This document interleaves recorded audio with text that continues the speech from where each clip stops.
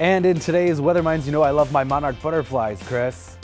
So here's an update. This news got kind of buried. So the annual Monarch count that they do in their overwintering sites in Mexico, not good news this year, down 53%, so almost half the monarchs from last year. Now, insect populations kind of have a boom or bust cycle, but this shows that there still is some work to be done.